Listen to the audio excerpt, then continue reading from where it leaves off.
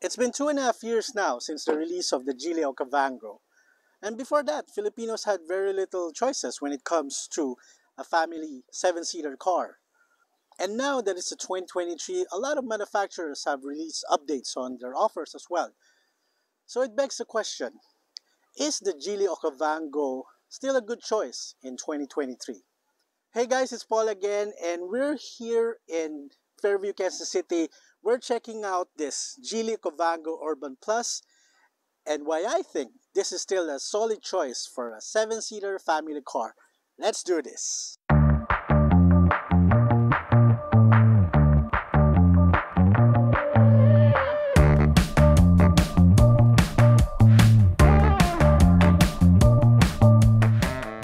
Reason number one, the looks.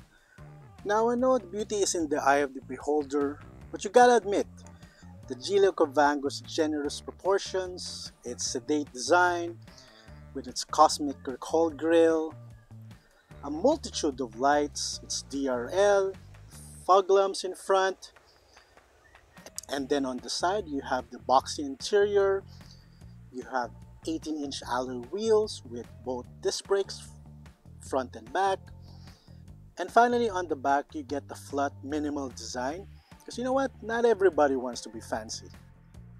Overall, it's still quite the looker. How about you? What do you think? Leave a comment down below what you think of the looks of the Geely Okavango Urban Plus. And by the way, thanks so much to Geely Fairview for making this review possible. No, it's not a plug. This is not a sponsored thing. They're just cool. Okay? Okay? Don't worry about it. It's cool.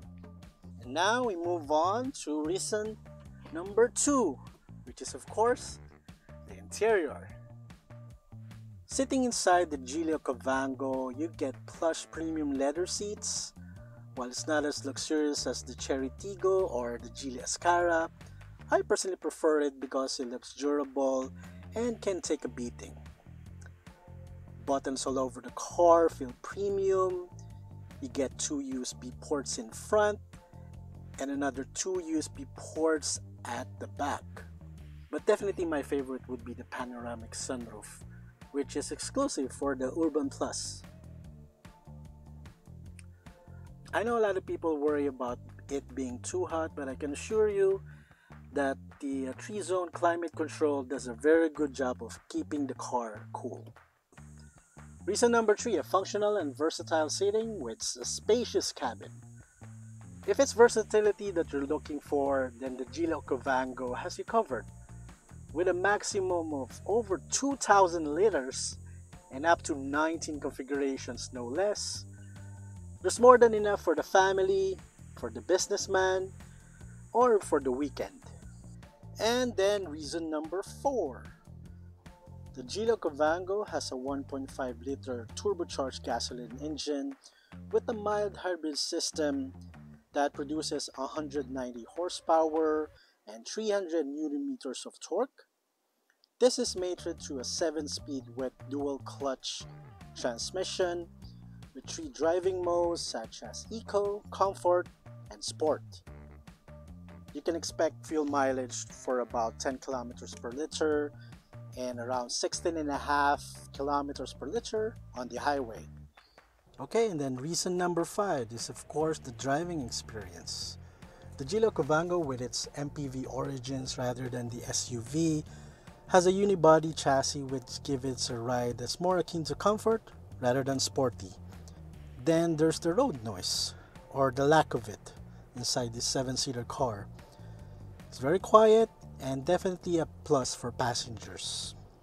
Now that we talked about the good things about the Geely Okavango, I do have a couple of complaints. Number 1 would be the lack of Apple CarPlay and Android Auto. So that's kind of a bummer because it's already 2023 and you would expect that from a car of this price. And the second thing would be the recent price increase that they had. Right now it's priced at about almost 1.8 million, and that's quite a big increase from the original price of it. So that's a lot of money. So there you have it, guys, the Geely Okavango Urban Plus. And even at 2023, I still think this is a very good option for a 7-seater family car. How about you? What do you think? Please leave a comment down below. Make sure that you're subscribed to the channel. Thank you so much for Geely Fairview for making this review possible. And once again, this has been Paul for Yellowbox Cars. I'll see you on the next video. Bye for now.